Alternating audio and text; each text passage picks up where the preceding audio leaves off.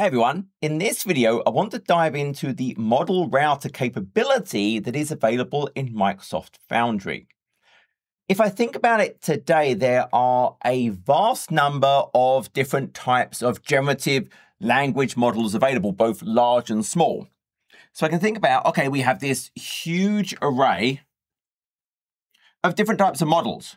Remember, a model fundamentally is all about these parameters, these weights and biases over all their different neurons that enable it to create a probability distribution of based on what it's given in, what should the next token be, and the next one, and the next one, etc., etc. So when I think about the model and what it's doing, there's specific aspects to it. There's pros and there's cons, there's relative strengths to all the different models that are available. Now, one of these is obviously around the idea of cost. When I think about the cost of the tokens going in and the tokens coming out, the response is the inferencing that it's doing. So we pay a certain amount per token. And there may also be the idea of these reasoning tokens for the more advanced models where it's doing a chain of thought behind the scenes to be able to handle far more complicated types requirements. But also there's the idea of the speed. How long does it take to actually perform that inferencing? For very much chat type interactions, well, I may want it to respond very quickly, very interactively. Maybe it's even doing a multimodal type capability where its speech is coming out. Or maybe I'm then sending it to another model to then speak it. Then we also have to think about the accuracy. Is it actually producing the correct output based on my expectation? Is it giving the full explanation? Is it thinking through the detail? Is it including all of the data? Is it grounding correctly? So we have these really three key dimensions when I think about what is the right model and is it doing the optimal job around how much I'm paying, how quickly it's responding, and then how accurate is what it's outputting to what should be the intended purpose. And then when I think about that, there is not one perfect model. Otherwise, there'd be very short discussion. I can think about that we have a certain input. So I might say, okay, when I think about the prompt, there are many dimensions when I think about it. So I might want to use a very large model to respond in the best way if it is a more complex prompt. So I consider the complexity of what I'm asking it to do.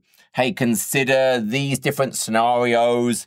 I want you to plan out and contrast and give explanations, etc., etc. It may be it's having to handle a significant amount of data. And also, I might think about, well, is it interacting with different types of tooling? So what tools does it have to use? So there's a number of different aspects to what we're being asked to do. So for where I'm using a lot of data, lots of different tools, it's fairly complex, then I'm going to want a larger model that is more sophisticated. But if it's a very simple type request, well, then I want to use a smaller model because a smaller model will not only be cheaper, but it's going to respond faster, which is going to be really important, especially in those chat scenarios. I've got a customer waiting, they've typed something in. I don't necessarily want them to have to sit there waiting for 20 seconds to get a response. And if I did use a larger model, it's just going to cost me more, it's going to take longer, but it would be no higher of a quality output. Now, as an application developer, I can write my AI application, I can write my agent, and I could deploy multiple models. I could deploy a number of large language models, some small language models, some that may be really good at coding. And then I would try and ascertain, okay, based on the action I'm currently trying to perform, which one should I send it to? But there's a lot of complexity to that. And that's really where, if possible, we want a model router to solve this. And so Microsoft Foundry has the concept of a model router.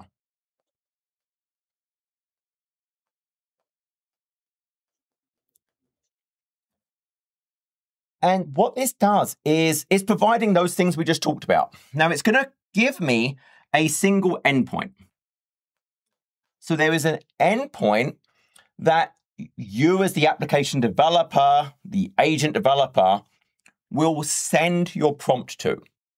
And then what it's going to do is it is going to perform that analysis. So it's going to analyze what is it being asked to do? How complex does this seem to be? How much data is it going to involve? How many toolings does it have to go and hook into? And then based on that, it will then pick what is the optimal model that it should use to get that right balance of cost and speed and accuracy. So it's going to give your AI application overall the optimal AI experience. I'm not wasting money always using a very large model where it's not required, nor incurring the speed penalty where it's given me no benefit. So if it's a simple question, hey, it can use a smaller model, I get a quicker response. Now, this analysis piece is performed by a separate language model. So it's using AI to work this out, but it was trained specifically to make that intelligent decision, and it does it in milliseconds. So if you think about the overall impact on the performance of your app, it's going to be negligible. And again, think about it that, okay, maybe it adds a couple of milliseconds to do this, but then if it can go and pick the most optimal model in terms of the speed as well, overall that interaction will be less. Now, when I talked about this picking logic, you can actually tweak this. There's the idea of a balanced mode, a cost mode, and a quality mode. If you think about it's doing a certain set of logic, in fact, we can jump over and look at this quickly. So what I'm looking at now is a deployment I've done, but you can see I have this option of a routing mode. And I have this balanced quality and cost as we just talked about.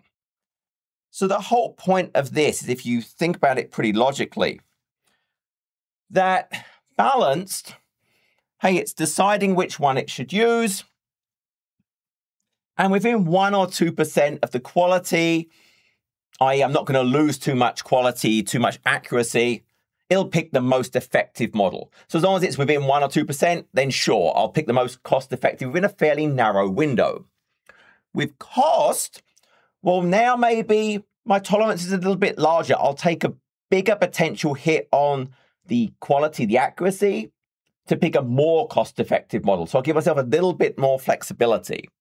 Whereas if I pick quality, it's always going to pick whatever model will give the highest quality output, regardless of price. Even if it was like 0.3% better quality and it costs whatever more, it wouldn't care. It would pick the model that gives me the highest possible quality.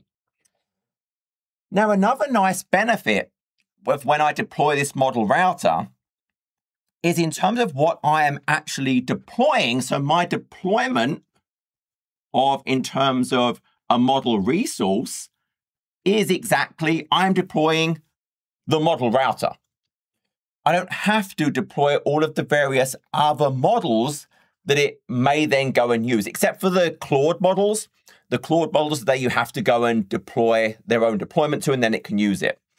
But outside of that, all I deploy is the model router, and then it has its own serverless instances of all of the various models it can use. And again, this standard little single endpoint, it supports the Azure OpenAI chat completions API. I think there's a few other things as well. And when I do this deployment, today there's 2 different types. I can do the global standard, which means I, as the app developer, don't have any data residency issues.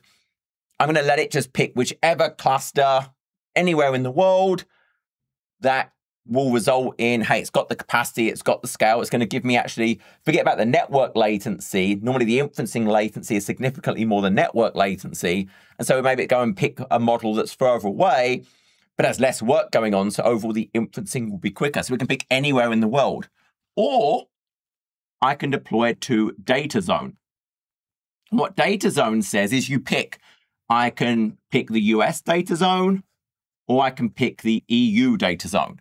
So then it will only pick inferencing clusters within either the US or the EU, depending on which ones you pick. And again, the models it's actually going to use are all serverless.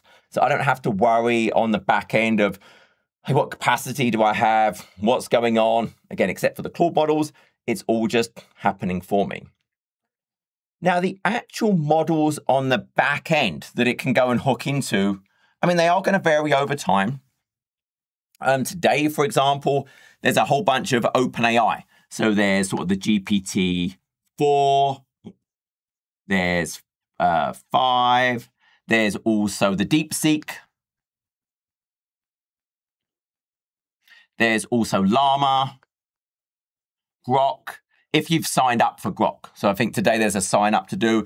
And again, if I've deployed the Claude models, then I can use those as well. So there's all these various models available that you can use. And you can see these. So if we jump over again, super quick, if I cancel this out, and just go to our models and we'll deploy it. And I'm just going to search for model router. There you go, model router. Now, the exact models, again, are going to vary over time based on the model router version. But if I could look at the latest one, then I can see, well, it's GPT-5, GPT-5 Mini, GPT-5 Nano, GPT-5 Chat, GPT-4.1, GPT-4.1 Mini, GPT-4.1 Nano, GPT-4.0, 4.0 Mini, 0.4 Mini, Grok 4, Grok 4, Fast Reasoning, DeepSeek, GPT OSS, Llama 4, Claude. So you have all these different models that could potentially be used. And again, they're going to vary depending on that specific router version. And also, if I just jump back to my particular instance that I've got deployed, one of the things you can actually do is you can control it. So I'm using a particular version. There are different versions. I'm going to have it to automatically upgrade. But even within that configuration, I could change it to, instead of being all of the possible models, so route to a subset of the models, and then I can pick specifically which ones I actually want to go ahead and use based on my particular environment. So you have a lot of flexibility in exactly what it will use for your environment. And again, you can opt in to auto-update your model router. So the whole point of all of this is what's going to happen now is my application, it is going to send in the prompt to this single endpoint. Its language model will analyze it, pick the most optimal AI model. Again, you can help sway how maybe it prioritizes certain factors over others. And then, hey, it's just going to go and use whichever one makes the most sense for that particular prompt. And then obviously, I'm paying for the cost per token of the model that's picked. And then the accuracy and the speed is going to completely depend on what that model actually was. And so it's super, super easy to actually use this. If we jump back over for a second. So you already saw earlier on as I was deploying the thing. So this is my deployment of it. But if I go into the, I guess just the details quickly, we just look at all the different things. And I think we went through all of these. So I've got a global standard. And we have the different router versions. I've got all of the different models. You have a certain amount of tokens. I can still customize the guardrails for sort of the jailbreak detection, the different types of safety I may want on both the prompt and the tooling. So all of those things are still there and applicable. I can monitor, I can run evaluations against it. In the playground as normal, I can still change things like the temperature, the top P, all of those different aspects to it. This is the playground. So I could add different instructions. I could add knowledge. I could add different memory aspects to it. But just to kind of try and, I guess, showcase how this thing is actually going to work, we could try a few different prompts. So my first prompt is going to be really, really simple. So what port does HTTPS use by default? So it's going to run it through the model router. Notice it's pretty quick. And it's showing me the model it used. GPT-5 chat, 2025-87. And I can see the amount of tokens it used. So 30 input and 69 output. Okay, that was a very simple thing. So it used what it considered the most optimal model. Let's ask it a more complicated question. So explain the difference between orchestration and choreography in event-driven architectures. Use Azure examples, include a diagram, description, highlight common mistakes architects make. So this is a much more complicated request. And you'll notice I'm not seeing any responses yet. Because what it's going to have done behind the scenes now, it's going to have picked a more complicated, a larger model. And also because of that, it's probably doing reasoning. So it's doing its own internal chain of thought. So that will take even longer before I start to actually get a response to it. So it's a much more comprehensive response. There's a lot more. This time it picked GPT-5 Nano. So it's still trying to do a certain amount of optimization. There's a lot more tokens being used because it's obviously a much larger output. So it has tweaked again which model to use. If I then try saying super simple, let's convert this to uppercase, Microsoft Foundry. Well, this time it's done. It did a good job.